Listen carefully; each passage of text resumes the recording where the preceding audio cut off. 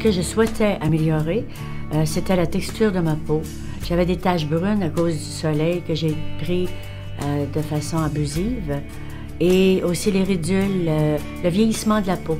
Ça me dérangeait énormément. Je ne me sentais pas attirante ou pas belle. Fraxel is basically a laser that removes the top layer of skin which has been injured over time with aging and really by sun damage. Helps improve texture, shrinks pores, gets rid of some of the colors, the pigmentation that we get through sun damage. And what it allows is the body to naturally regenerate and heal the skin, and overall just makes the face look younger and better.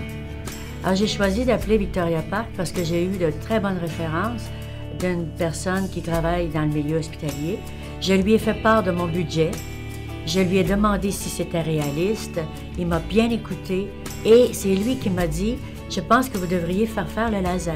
It's done here at Victoria Park. It does not require an anesthetic or a sedation. It just goes over the face, and in doing so just removes that top layer of skin. It takes anywhere between half an hour to an hour and a half depending on the area that's being treated. Le premier traitement ne fait pas mal du tout, on sent rien. Et l'effet après, tout de suite après, là, c'est comme si on avait un coup de soleil. J'avais des crèmes à appliquer dans mon visage aussi. Et ce que j'ai beaucoup apprécié de la technicienne en laser, elle m'a téléphoné à tous les jours à la maison pour voir comment s'était passée ma nuit, comment ça allait. Très, très bon suivi.